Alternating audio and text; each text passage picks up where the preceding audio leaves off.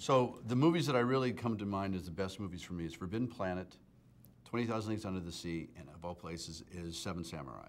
And the reason I say Forbidden Planet, because you have a very weird movie.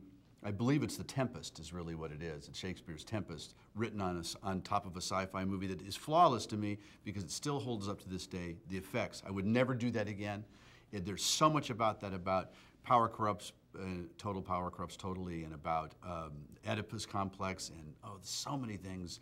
You see behind those walls, that's you. That's you trying to get through that. No, it's not me, it's not me. And as Walter Pidgeon, there's so much about that movie that I still to this day, the effects, and it's creepy, and it's flying saucers.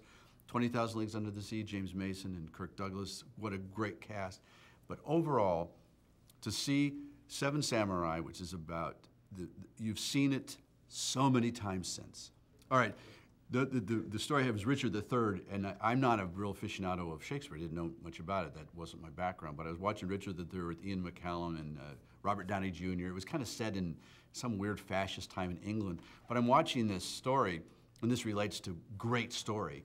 And all of a sudden, Ian McCallum is seducing the wife of the guy he just killed. He killed his whole family, and then he looks at the camera and goes, "I will have this woman in bed." And he does this whole spiel. He goes, "But what love I have for you that I would kill for you.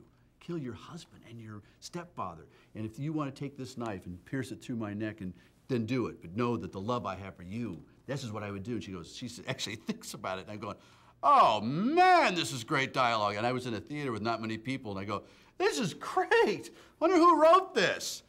And some lady in the back says, "It was Shakespeare, you idiot." And I went, "Oh, yeah."